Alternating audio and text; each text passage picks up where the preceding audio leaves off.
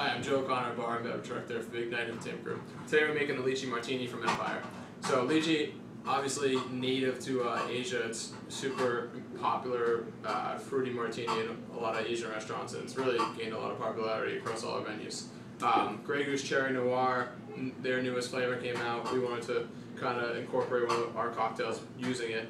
Just fun playing with that. It's not as sweet as some of the other cherry vodkas out on the market. It's got good flavor. Then we have Nagomi lychee syrup, which is actually from Asia. This is an awesome high-end product. For our martini, we do 2 ounces of the cherry noir, ounce of this, and just, lychees kind of have that tropical flavor, kind of that cherry banana flavor. It's kind of on the sweeter end. We kind of cut through that sweetness at the end by floating some Pinot Grigio on it. Nice dry white wine, kind of gives it a little acidity. So make that. That'll be 2 ounces. So 2 parts of the cherry noir. And then an ounce of the Nagomi lychee.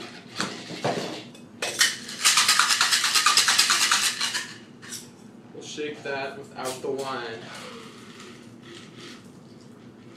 And again, any dry white wine will work. We use Pinot Grigio. Floating that on top kind of rounds that martini out nicely. And then we always try to make the garnish something that kind of plays into the drink. And again, lychee has that kind of cherry banana fruit floral sweetness to it, so throw a cherry in there, and that's the Lychee Martini at Empire.